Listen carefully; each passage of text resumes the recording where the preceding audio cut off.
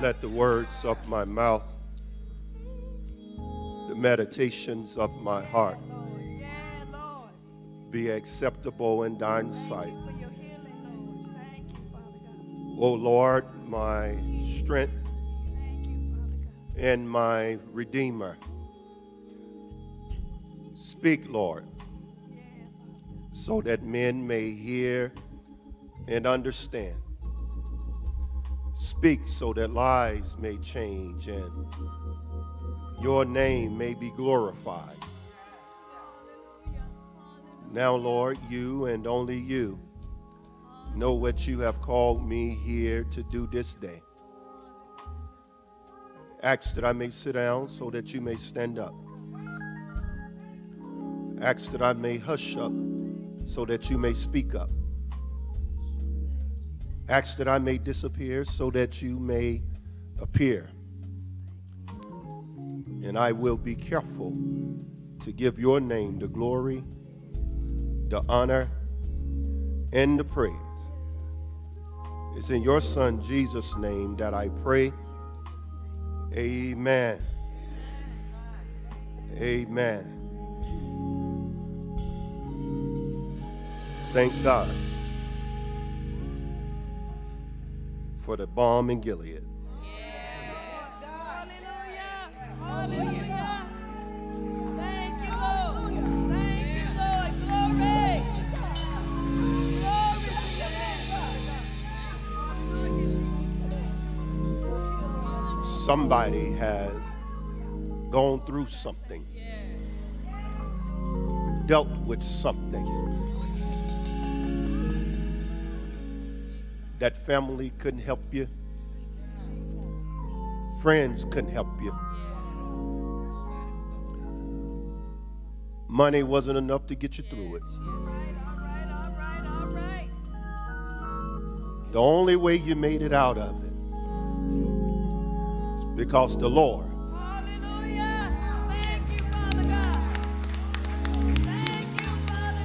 somehow, some way,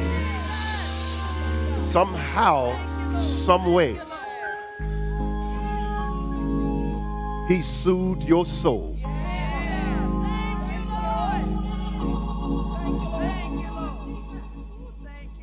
During the nights when you didn't know if the tears would ever stop flowing. Somehow you woke up the next morning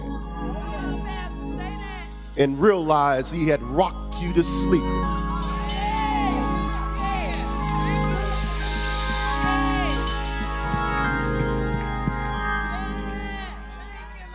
Ushers allowed them to come in. Heart was heavy.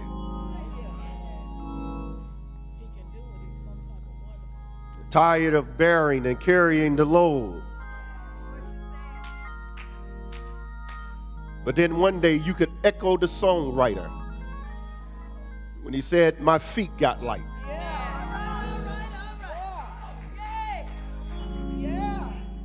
Because he had moved the load off of you.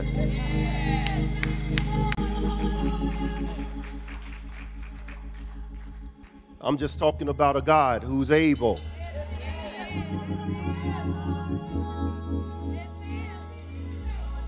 to give you peace that surpasses all understanding. Peace that guards your heart and guard your mind. Because somebody will testify that you've been through some stuff that you should have lost your mind.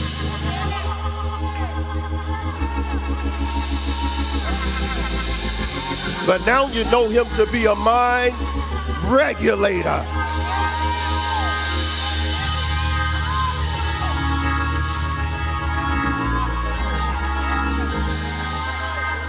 Because he woke you up this morning, closed you in your right mind, started you on your way. You know it was nobody but the Lord.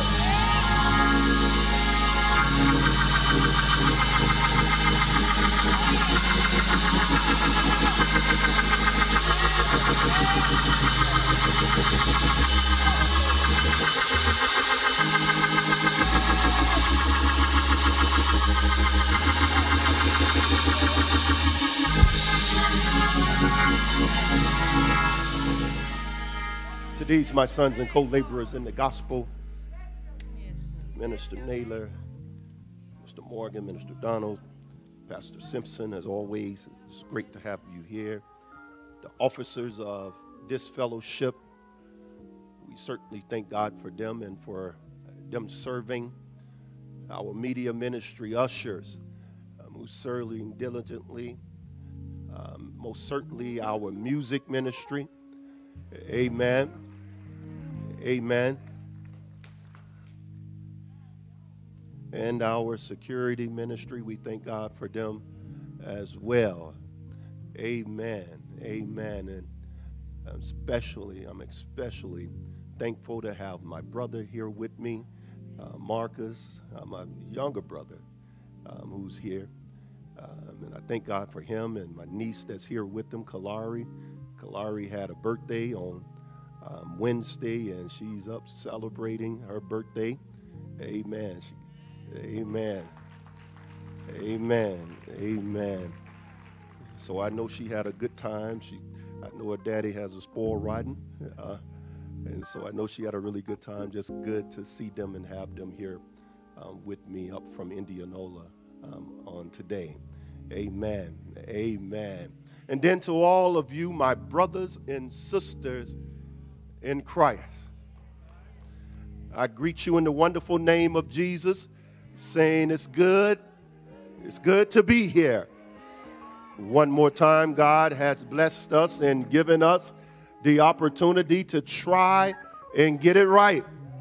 And since this is a day that the Lord has made, we shall rejoice in it, for it, and about it.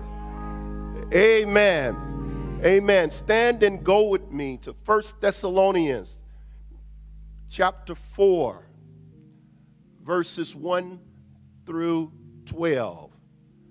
1 Thessalonians chapter 4, verses 1 through 12. We are closing out our sermon series, Fully Committed. Fully Committed. Amen. I'm reading from the New King James translation.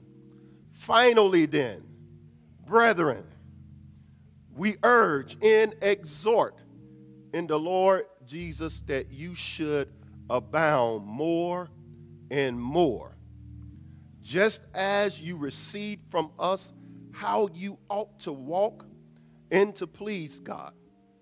For you know what commandments we gave you through the Lord Jesus.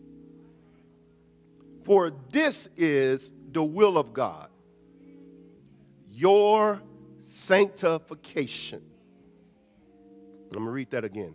For this is the will of God, your sanctification, that you should abstain from sexual immorality, that each of you should know how to possess his own vessel in sanctification and honor, not in passion of lust, like the Gentiles who do not know God, that no one should take advantage of and defraud his brother in this matter, because the Lord is the avenger of all such, as we also forewarned you and testified. For God did not call us to uncleanness, but in holiness. Therefore, he who rejects this does not reject man, but God, who has also given us his Holy Spirit. But concerning brotherly love, you have no need that I should write to you, for you yourselves are taught by God to love one another. And indeed, you do so toward all the brethren who are in all Macedonia. But we urge you, brethren, that you increase more and more, that you also aspire to lead a quiet life, to mind your own business, and to work with your own hands, as we commanded you, that you may walk properly toward those who are outside, and that you may lack nothing. Amen. Amen. You may be seated.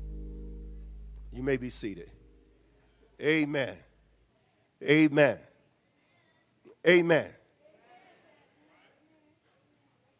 You know, I've said this several times in here, and I'll say it again.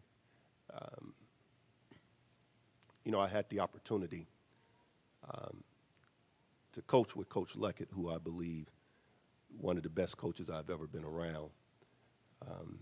Just his heart, passion, knowledge, and desire to do it for as long as he did. Just a blessing. One that I feel should get a whole lot more credit for what he was able to do at two different schools and coaching high school basketball in Memphis, Tennessee. And I don't say that just because he's a member and a friend. I say it because he was good. And being there is one thing that we used to do.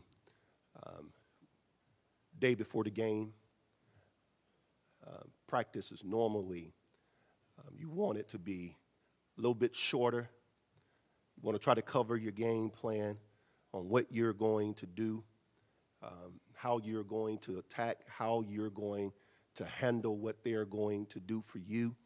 So you try to get them in and out, get the team in and out of all of those things, moving quickly, but making sure you're paying attention to details, but you're getting them looking forward and looking towards the next day, looking towards the game and getting the game on their mind the day before, because if you wait until it's game time, then you're already too late. And so typically the day before practice, as practice is ending, what good coaches do, they begin to go through special situations, getting the team prepared for special situations, out-of-bound plays, end of the game plays that you have to run to get a shot. This is the shot that you're going to get. This is the play that you're going to run. You begin to run through plays if it's for last second, how you're going to get a shot off in the last second. So you begin to go through those things, and you want the team going through, moving quickly, but being detailed, being sharp, and you're watching how they go through and how they handle each and every situation. You're looking for them to find their rhythm and to find their groove, and you want to make sure that whatever you do, that they end every situation on a made basket and not on a missed basket.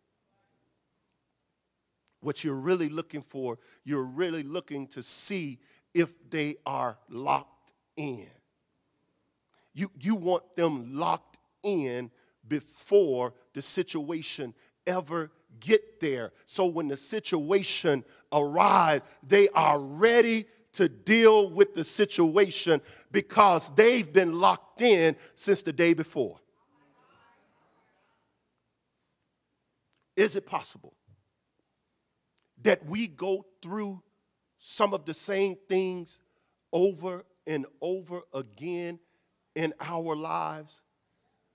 That we have to run some of the same plays and scenarios back in our lives? Is it possible that God is trying to get us to lock in?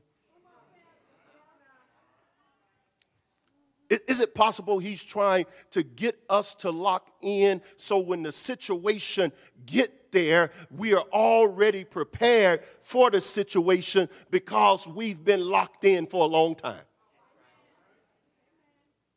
Is it possible that God wants us to be ready to win, to be ready to experience victory? Is it possible that God don't want us taking life as it comes, but living life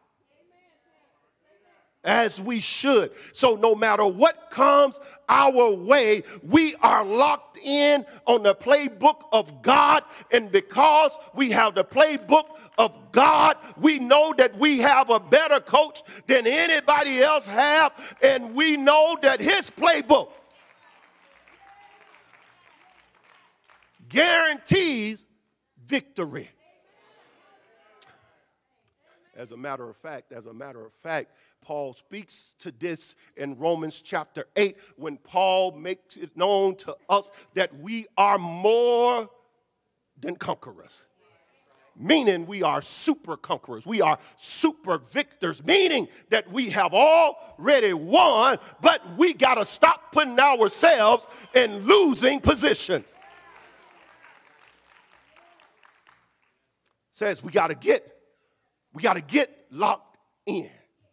And really, Paul writing to the Thessalonians, really all he's saying to them is stay locked in.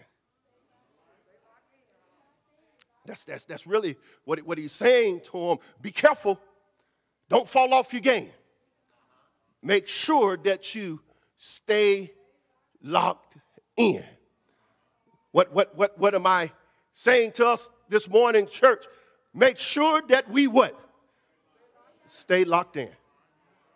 Make sure we stay locked in. Let's make sure we don't fall off our game. When we are fully committed, we are locked in all of the time and not locked in some of the time. See, Sunday is not our only lock-in day. We are locked in Sunday, Monday, Tuesday, Wednesday, Thursday, Friday, and Saturday because we don't know when the big game is going to break out in our lives.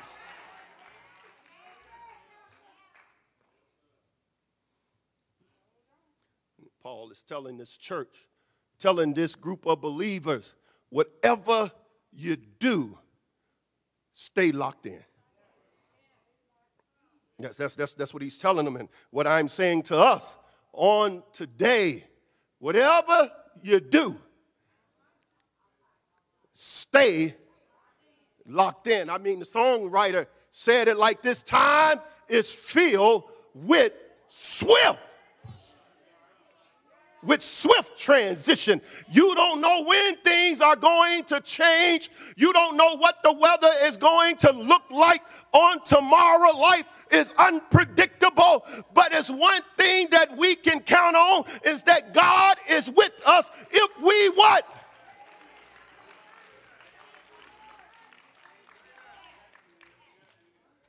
If we stay locked in. Well, what does staying locked in mean? Paul lays it out here. Paul lays out some real life issues and real life situations that the church was dealing with back then and that we are certainly dealing with right now. The fact that we have to deal and talk about this now, as well as Paul was talking about it back then, says one thing to us: there's nothing new under the sun.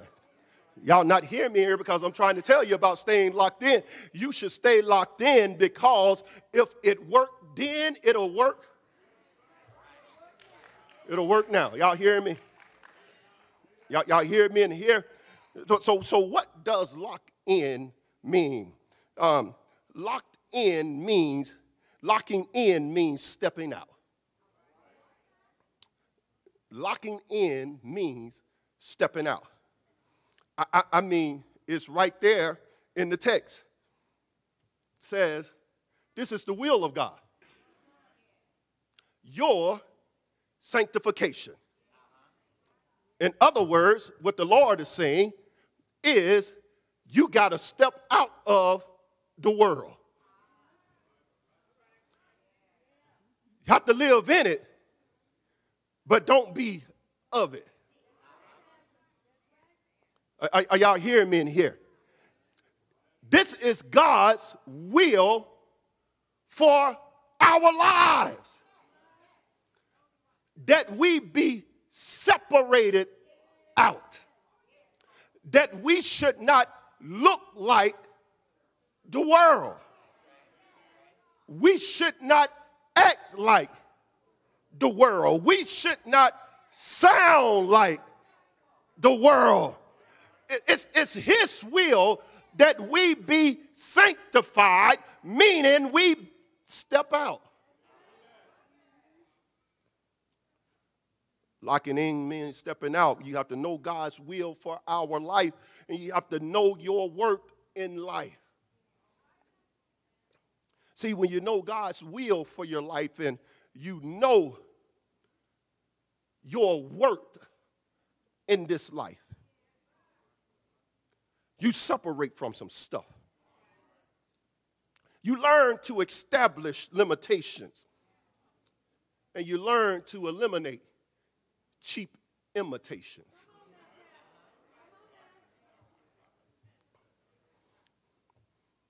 It was shocking to me. It was shocking to me that when talking about sanctification, the first thing that Paul starts with is sexual immorality. Y'all see that in the text? Out of everything else that he could have dealt with or that God could have had him to deal with, murder, lying, cheating, stealing, all of those things, he started him with sexual immorality. And sexual immorality here covers it all. It doesn't leave anything out.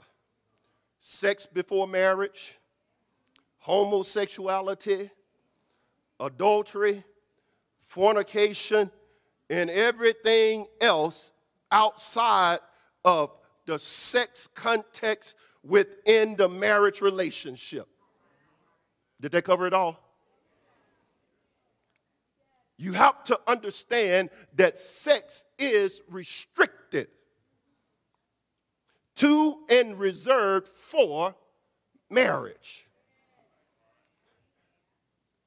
Marriage between husband and wife. You have to understand that sex was all about procreation. When sex was instituted in the Bible, God said to Adam and Eve, be fruitful and multiply. God was concerned with populating the earth, but he just wanted them to have a good time while they were doing it.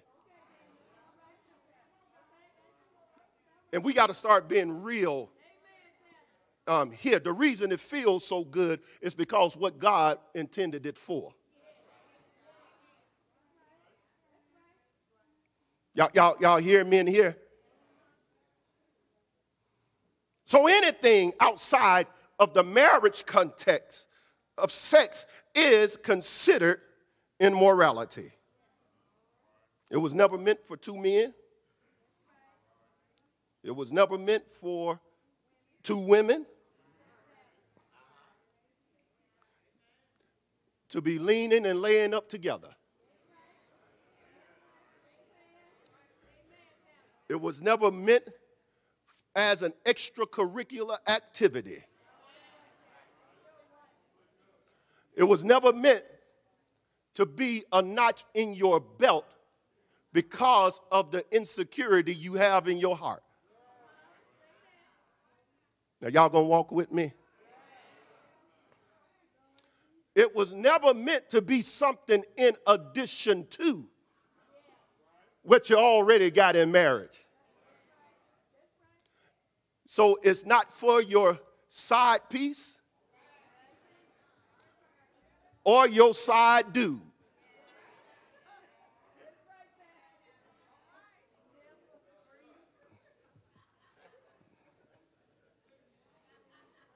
And I know a lot of us have messed up before. All we got to do is repent, ask for forgiveness, and let's lock in now.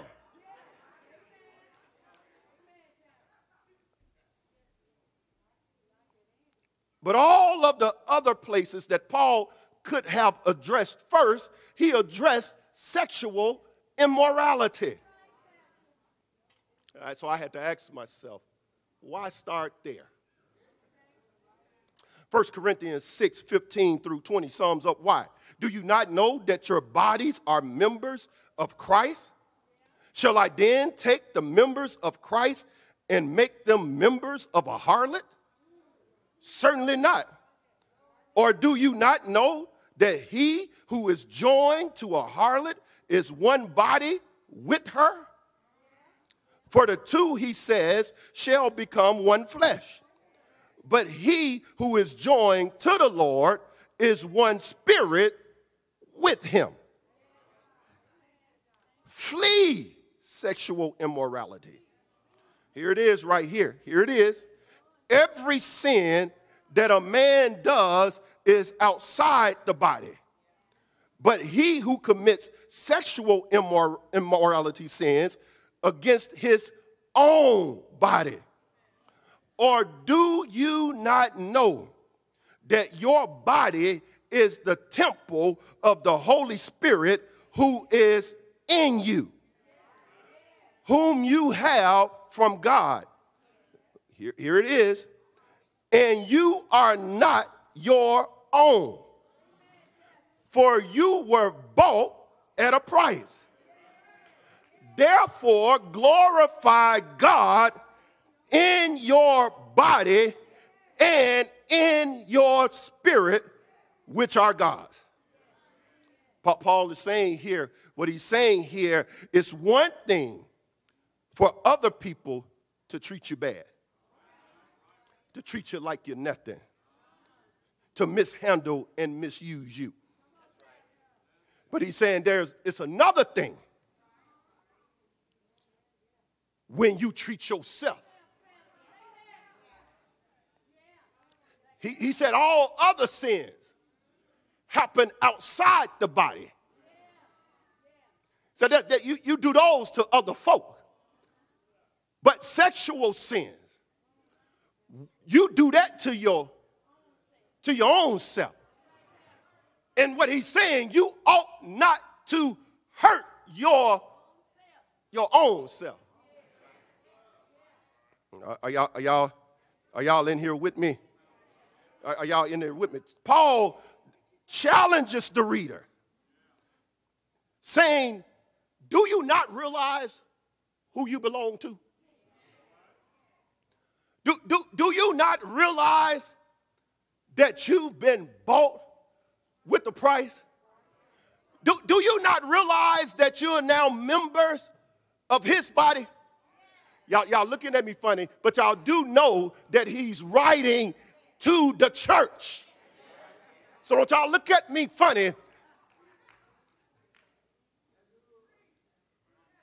So do you not understand whose you are? Do you not understand what he paid for you? Do you not understand that he bought that house? Y'all not, let me try it like this. Let me try it like this. See, I don't know if y'all were raised like I was raised. But the way I was raised, my mama didn't let just anybody come to her house.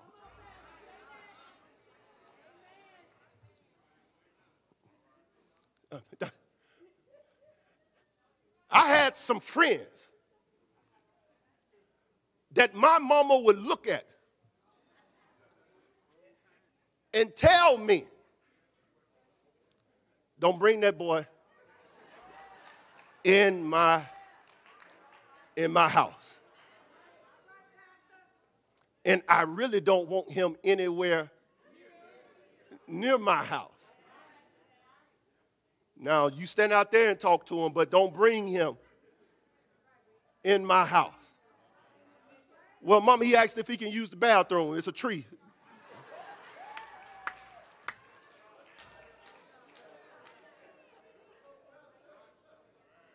That was just my folk.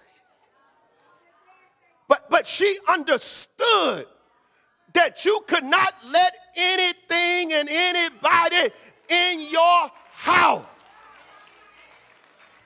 In church, we have to start to understand that this is the house of God. Our body, we are a temple. The Holy Spirit dwells in us, and we just can't be inviting folk in.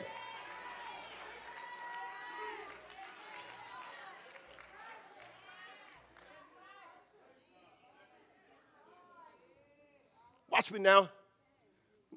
Everybody shouldn't be able to tell everybody about what your house looked like.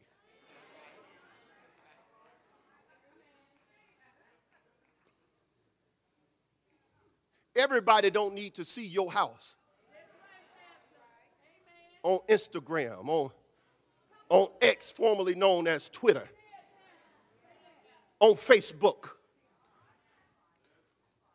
Some certain parts of your house we ought not to see when you walk in church.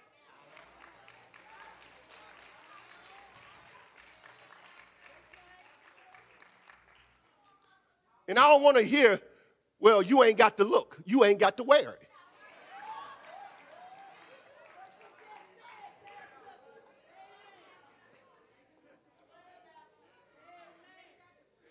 You got to stop inviting some of the stuff and then asking some folk, well, why did you come in? Because you left the door open.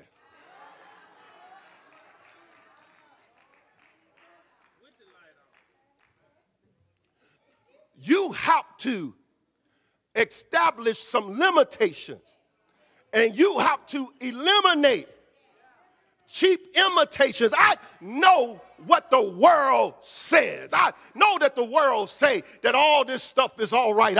I know that the world says it's okay not to have to declare what gender you are. I know that the world says that it's okay if you identify yourself as a girl, even though you are a boy, you should be able to use certain better. I get all of that. I know that the world says that there's nothing wrong with you getting some before it's time.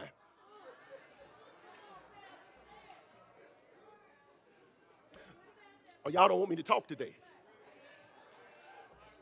See, y'all don't want me to say it in here, but you want me to let these kids go and hear it out there, and then I got to deal with them coming back in here, liking girls, liking boys, not knowing who they are, falling for any and everything because y'all don't want me to talk and tell the real in here, but we need to talk and tell the real in here because I'm tired of losing my young people.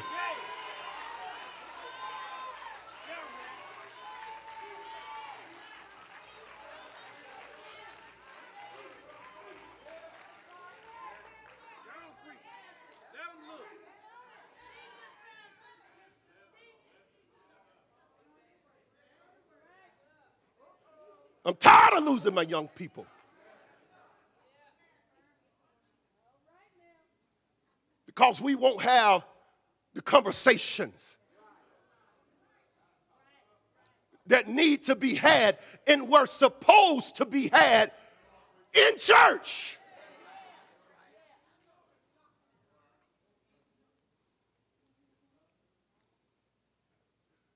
We can't begin to imitate the world. And I see us imitating the world. Churches that are now affirming. So if you're going to affirm that, what are you going to affirm next?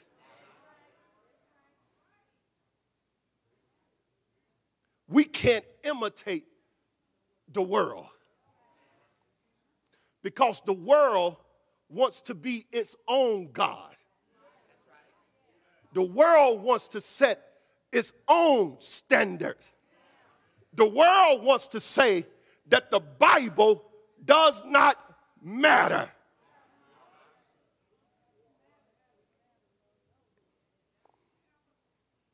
We cannot imitate the world. Paul goes on from sexual immorality to begin to talk about lust. And see, when we hear lust, we immediately relate it and equate it to what? To sex. But it's a whole lot of folk lusting after a whole lot of things that have nothing to do with sex. Are y'all hearing me in here? I mean lusting after material things, lusting after emotional things. I mean lust can cover a whole lot of stuff. So Paul says you got to get your lust under control, because lust will make you defraud a brother. Lusting after money will make you kill your brother. Y'all not hearing me in here? Coveting stuff will make you act like somebody other than a child of God. So Paul says you got to get that stuff in check, or you will begin to treat your brothers and sisters the wrong way.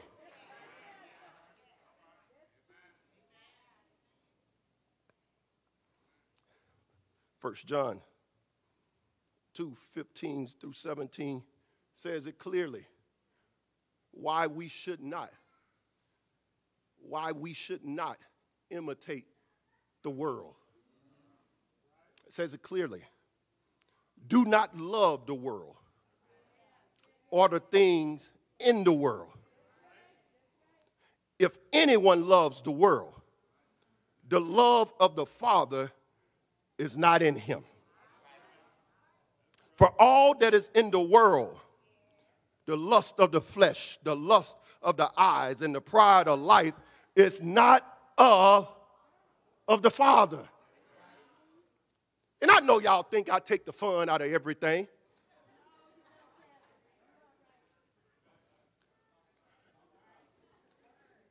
But I'm not trying to take the fun out of life. I'm trying to get us to have fun in a different way in life.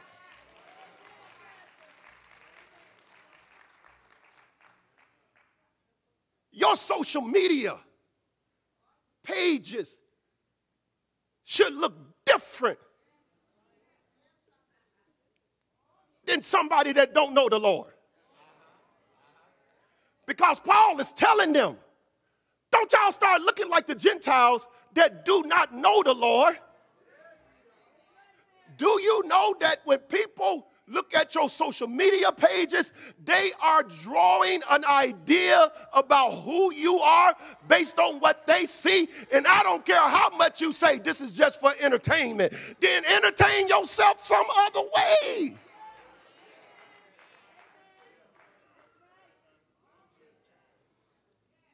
He said, do this for those that are on the outside.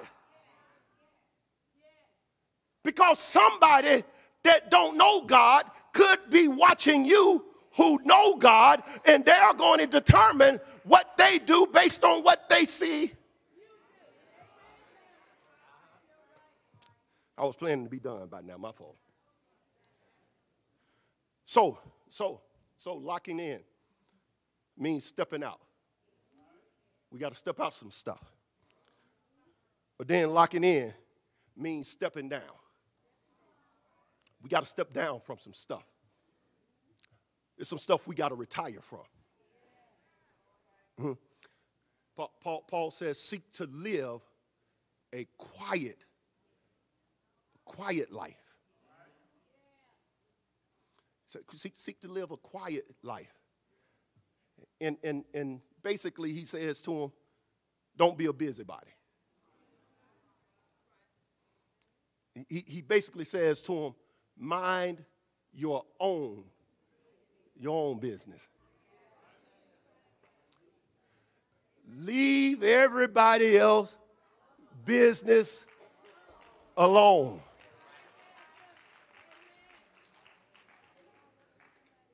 You're so busy in everybody else's business that you can't tend to your own business. The Bible is teaching us here that it's time for you to retire. We got to retire from some stuff. We got to step down from our job as a busybody. 2 Thessalonians chapter 3, verse 11, for we hear that there are some who walk among you in a disorderly manner, not working at all, but are busybodies. Watch this. Watch what Peter says. But 1 Peter 4:15, but let none of you suffer as a murderer, a thief, an evildoer, or as a busybody in other people's matter. That shook me up, bro, because he categorized a busybody in the same breath as a murderer, a thief, and an evildoer. He put it all together because if you are a busybody, sooner or later you're going to start some mess. Sooner or later, you're going to sow some discord. Sooner or later, you're going to cause some division. Sooner or later, you're going to carry a lie somewhere, and that lie is going to start to live, and it's going to hurt somebody that's innocent. Sooner or later, when you are a busybody,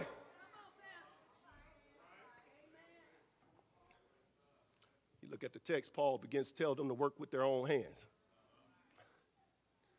He said, but he's basically saying to him, if you get busy with your hands, you won't have an opportunity to run your mouth.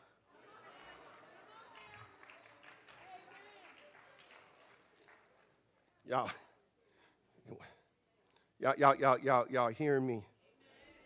If you get busy with your hands, you will not have an opportunity to run your mouth. The reason we can't get busy with our hands is because we're too busy running our mouth.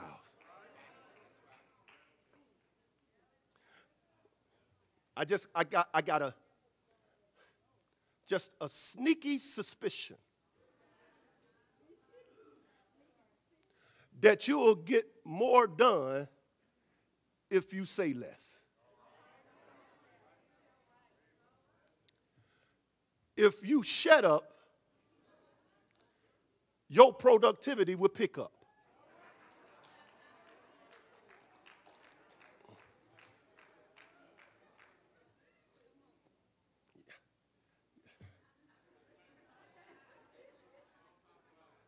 Hush your mouth on the job. Stay at your desk. Stay in your area. Look. I'm going to say it, I'm going to move on. I'm really done. I'm going to say it, I'm going to move on. I saw something, and it's true. You can call and talk to some folks all day at work, but they won't answer the phone for you when they get home.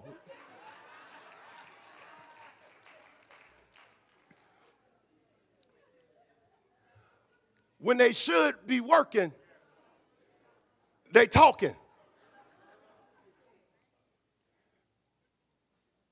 Y'all know folks like that? We'll talk for 3 hours and then get off the phone with you when it's their lunch break. Our productivity will pick up when we learn to do what? Shut up. Locking in means stepping out. Locking in means stepping down. And then locking in means stirring up. I'm done. Listen to what Paul says here. Paul says this, now y'all got to love. You got to love. Y'all got to love one another. See, Paul is aware that people will know that we are his disciples, Christ's disciples, by the way that we love.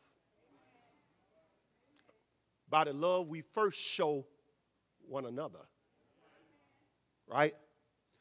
That they'll know that you are God's disciple, Christ's disciples, by the way that you love. So Paul said to you, look, you got to keep loving. He says, you've been doing a good job of loving. You've been doing that. He said, so I don't really have to tell you that because there's something that you got. There's something that you have.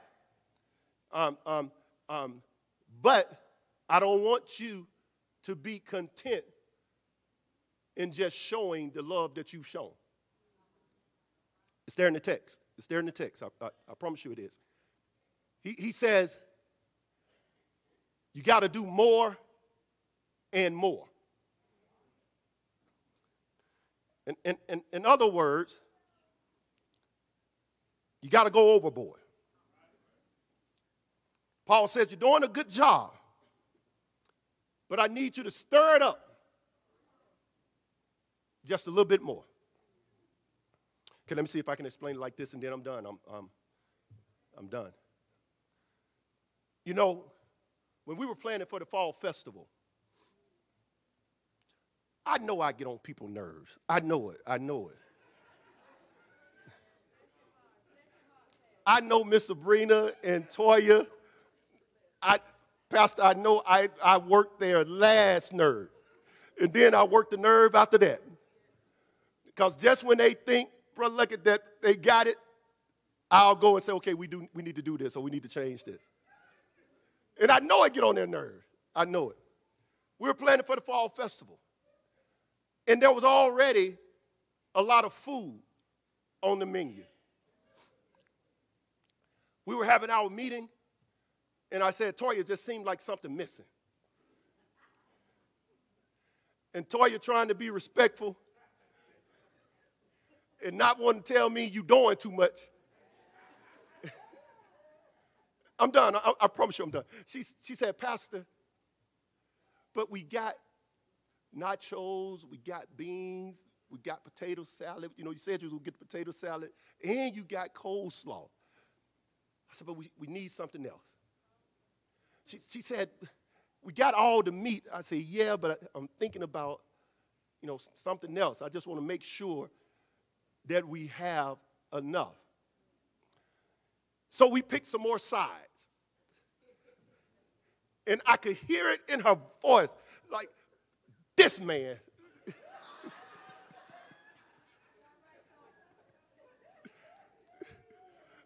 Toya, Miss Sabrina, I'm so sorry. I know I work y'all nerves. I know, but I love y'all. Y'all don't talk about me in my face. I appreciate it.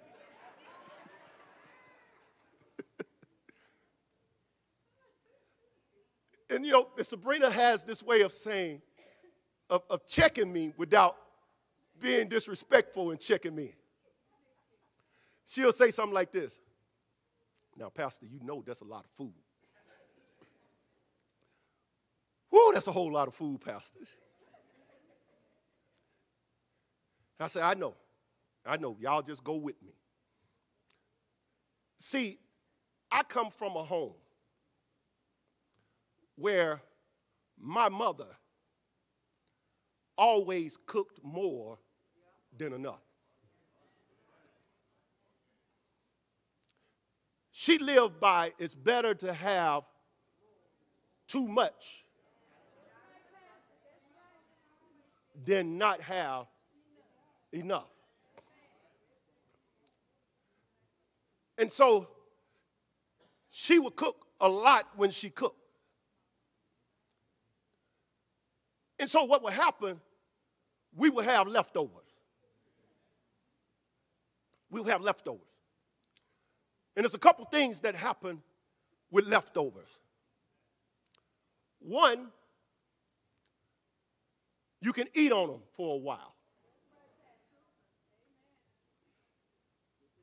Two, you can give some away to somebody that needs it. Three, I said a couple, three things. Three,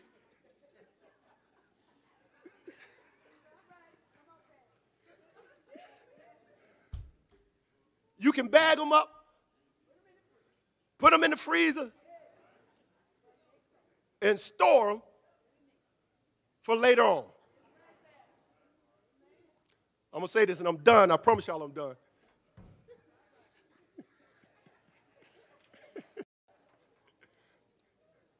See, it's somebody that got their Thanksgiving greens, pinto beans, bread for their dressing, and all of that already frozen.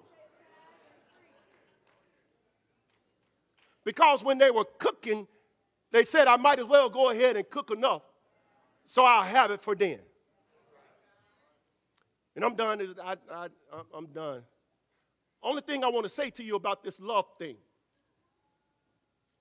we have to go overboard with love for the same reason.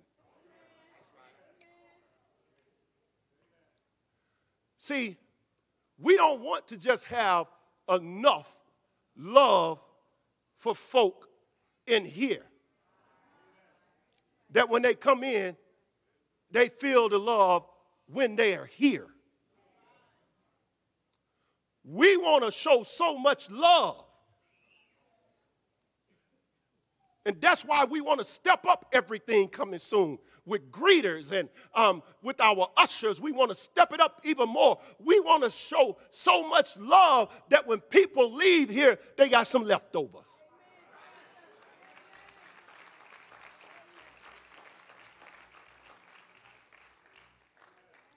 And here's why they need to walk out of here with some love leftovers. Because you never know what they are going to get hungry for later on in the week. And the love that they get from us may be the love that they need to feel whatever that hunger is that they get later on.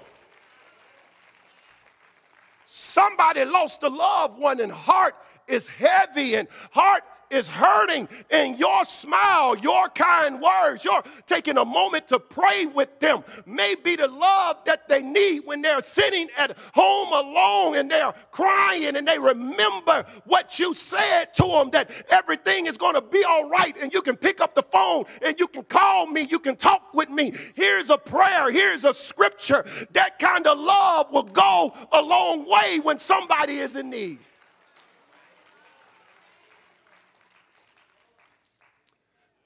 Somebody work in a mean workplace and don't know how they're going to get from one day to the next. It could be the love that you show in here that be enough to sustain them through the next week. All I'm talking about, we have to go overboard with love. It may be a child that doesn't feel loved at home, but the love you show them here may be the love that keeps them from turning to the streets to get the love from the streets. I'm saying we got to go overboard.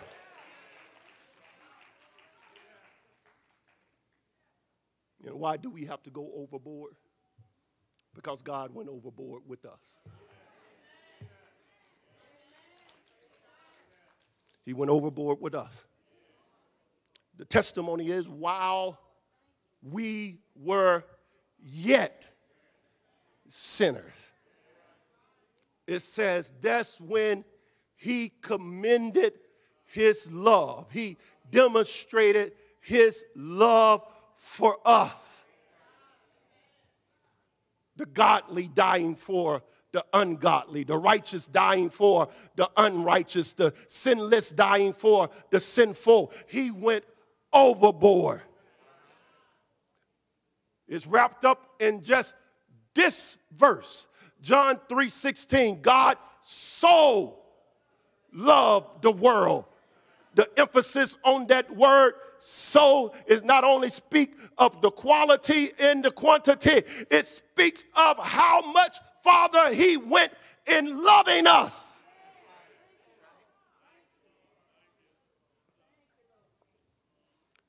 Bible says that he thought it was not robbery to lower himself,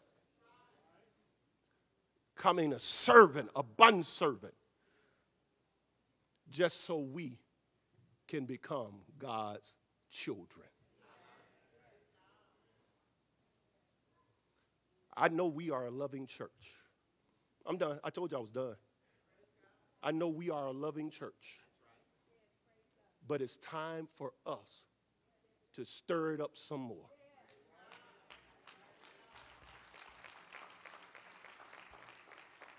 It's time for us to shower people with so much love that they are wowed by the way that they feel when they walk in and when they walk out of this place.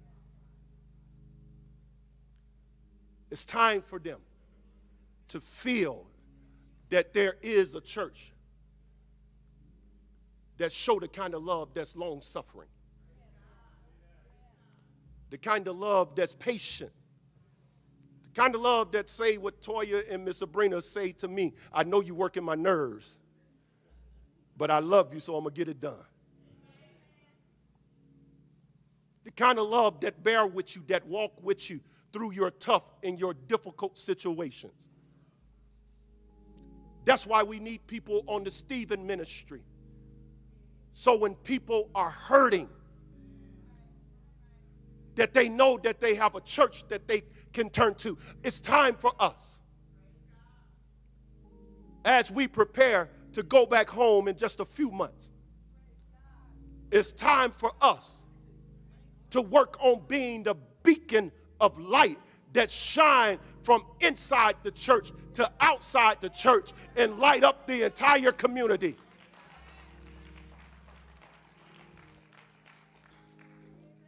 It's time for us to be a refuge